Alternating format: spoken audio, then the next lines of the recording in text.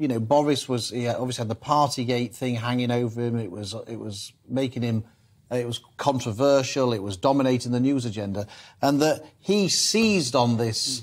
He seized on this invasion by Putin so strongly because he saw it as a great distraction strategy away from all the stuff on Partygate. What would you say in response to that cynical view?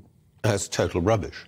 I went to a private meeting that he spoke at back in January, and he was asked questions on a number of topics, as a Prime Minister would. But when he was asked questions about Ukraine, the war hadn't started then. Remember, the war only started in the middle of February. Yeah, about the 19th, wasn't it? Yeah, this is in January. And he just, the way he answered, he just stepped up completely to world stage quality. He was completely on top of everything. I'm not saying, of course, there weren't other people in the cabinet like Ben Wallace who weren't also working extremely hard to help prepare what our response was going to be.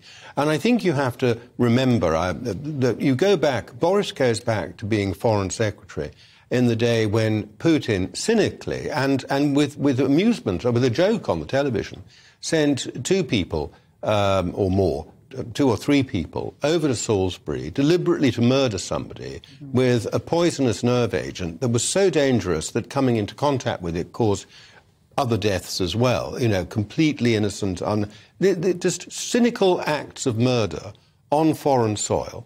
And Boris was Foreign Secretary at the time. I think if he ever had any illusions about Vladimir Putin, they fell apart at that moment. And he led that response, and he was always going to lead the response to Ukraine as well, because the European countries mostly were compromised. Right.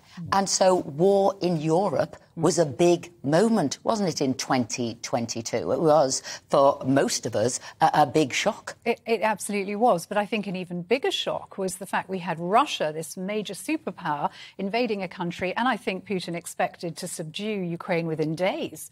And the fight back from the Ukrainian people has been absolutely incredible. And, of course, there's been massive international support as well. But what a shame. You know, I remember I worked very briefly in Russia in 1988.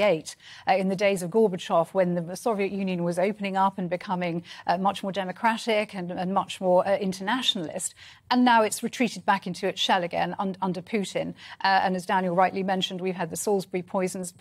I mean, Putin is a dangerous, dangerous man. And what worries me is what he's going to do if he really feels he is losing that war. That absolutely terrifies me.